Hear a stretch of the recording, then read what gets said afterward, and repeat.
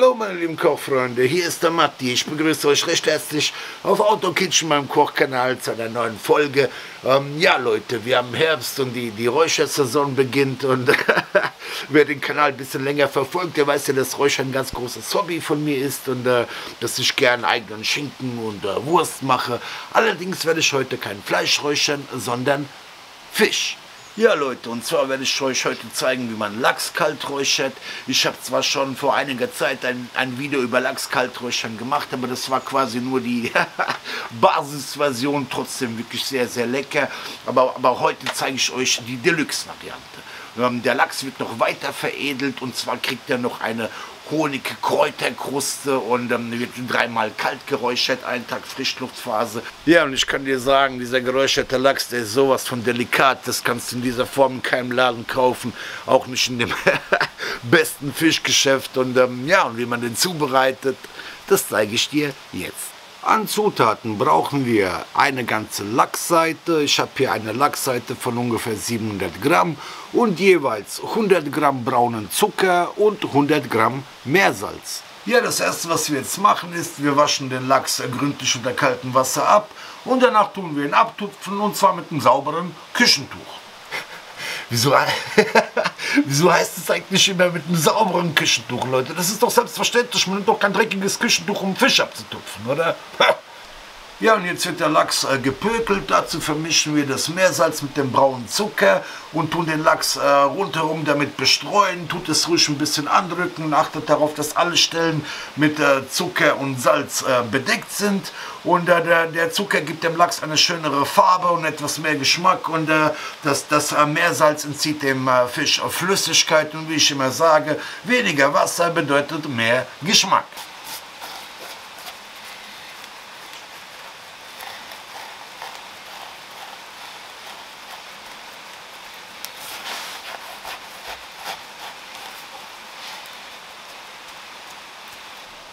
So, nachdem der Lachs gründlich eingerieben wurde mit Salz und Zucker, wird er gepökelt.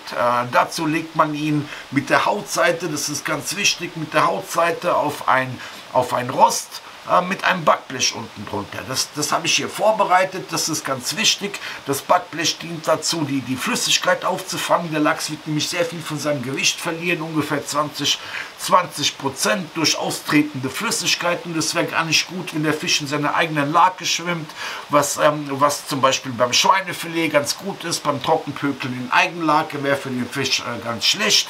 Und wie gesagt, wir legen das Ganze jetzt auf so ein Gitterrost und dann 2 Tage in den Kühlschrank und danach geht's weiter.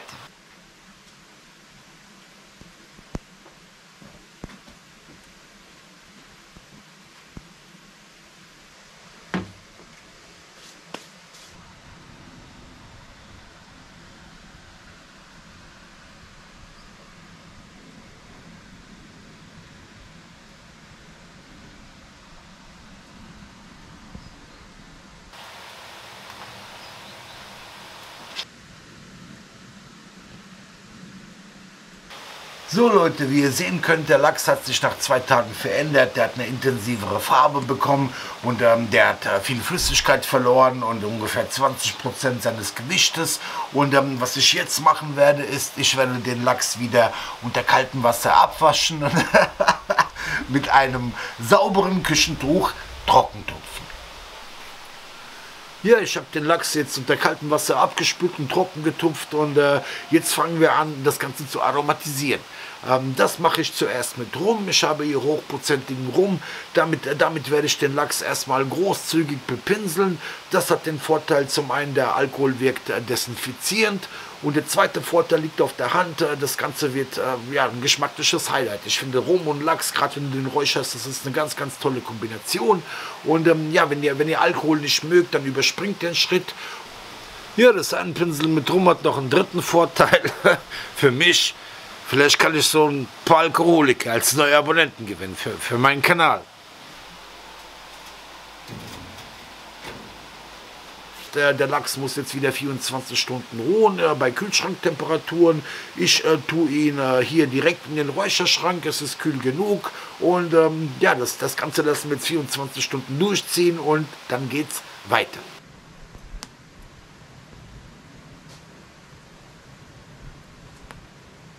So Leute, nach insgesamt 24 Stunden wird der Lachs jetzt weiter veredelt, der Rum ist schön eingezogen und wie ihr sehen könnt, die Konsistenz ist deutlich fester geworden von dem Lachs durch den immensen Wasserverlust. Ja, jetzt werden wir den Lachs kalt räuchern und weiter veredeln, aber bevor wir das machen, ich werde ihn insgesamt 3-mal kalt räuchern auf Buchenholzspänen, aber bevor ich ihn kalt räuchere, werde ich ihm noch eine schöne Kräuterkruste aus Honig und getrockneten Kräutern verpassen.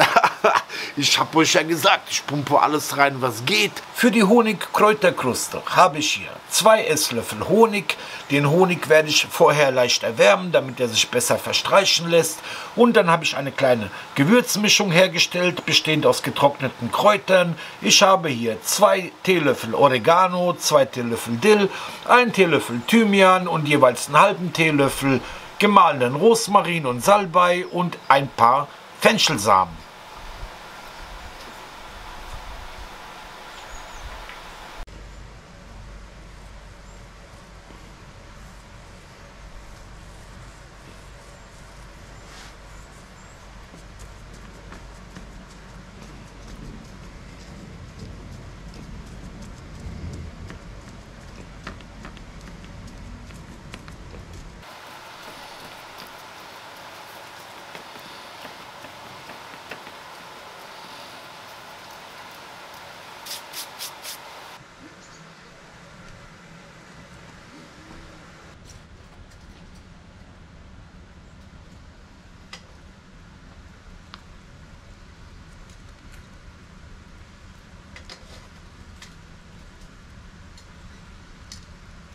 So Leute, der Lachs wird jetzt geräuchert auf Buchenholzspänen und ja, 8 bis 12 Stunden kalter Rauch und danach folgt eine Frischluftphase, die ist genauso wichtig, damit der Fisch sich entspannt, damit er sich weiter aromatisiert und ja, ich denke, ich werde den 3-mal kalt räuchern. Wie oft man das macht, das hängt davon ab, wie intensiv man das Raucharoma mag. Ich finde 3 Kalträuchergänge zu 8 bis 12 Stunden mit einer jeweiligen Frischluftphase, ja, das ist optimal und das gibt einen richtig tollen rauchigen Geschmack und dann noch mit den Kräutern, Honig und ja, was meint ihr, wie toll das schmeckt?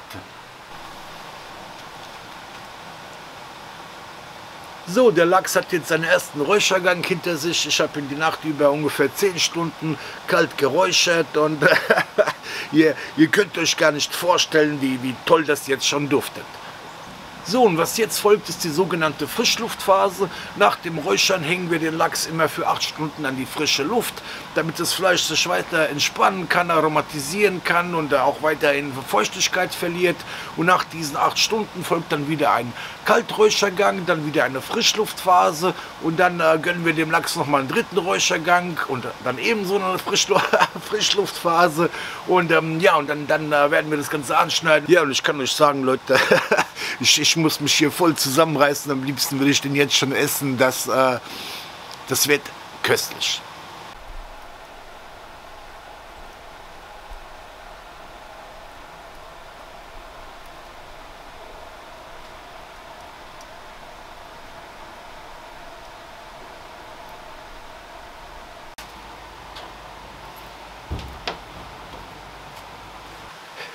So, meine lieben Kochfreunde, der Lachs ist jetzt fertig. Ich habe ihn insgesamt 3-mal kalt geräuchert und jetzt ist der große Moment. Jetzt ist der große Moment gekommen. Jetzt werde ich den anschneiden und probieren.